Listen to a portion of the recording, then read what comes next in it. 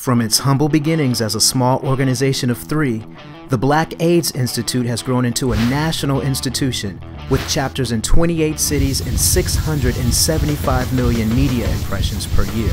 It's helped change the climate of HIV/AIDS in the Black community, from hopelessness to optimism, by enacting its plan to end the epidemic.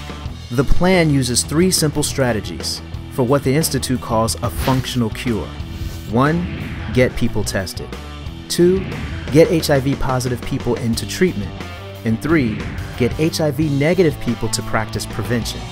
In 2009, the Institute partnered with the Kaiser Family Foundation for the Greater Than AIDS campaign, which became the largest HIV testing public service announcement targeted at people of color. Tell them, look at this. Do you want this?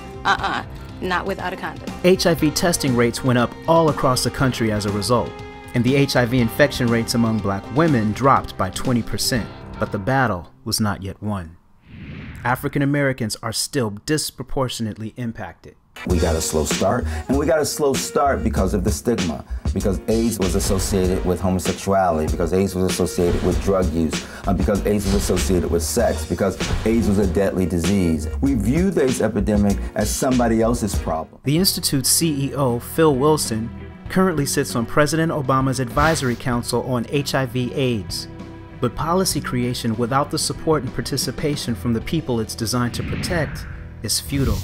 With the Institute's influence, the Obama administration released the National HIV/AIDS Strategy in 2010. For African Americans, it's 13% of the population, nearly 50% of the people living with HIV/AIDS. Reducing new HIV infections, improving care for people living with HIV/AIDS, narrowing health disparities. These are the central goals of our national strategy. The Institute remains at its core a grassroots organization and is only as powerful as its supporters. It requires companies to contribute funding and expertise to the fight. It requires us to use every source of information, from TV to film to the internet, to promote AIDS awareness. It requires community leaders to embrace all and not just some who are affected by the disease.